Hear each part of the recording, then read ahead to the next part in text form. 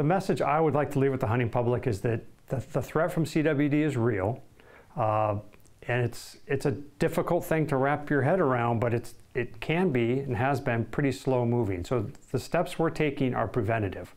We want to minimize the threat of the spread of CWD and minimize the prevalence level, and we'll be using hunters to get there. That's the most important tool we have.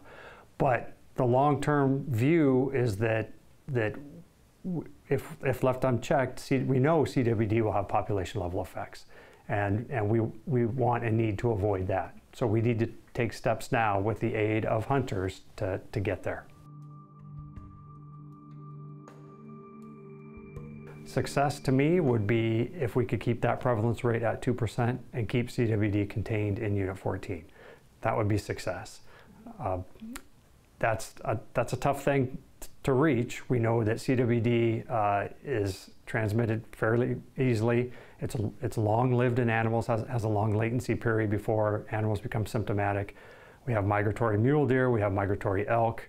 You have CWD positive animals that are migrating to communal winter ranges or summer ranges and potentially spreading that. So there's a lot of challenges there.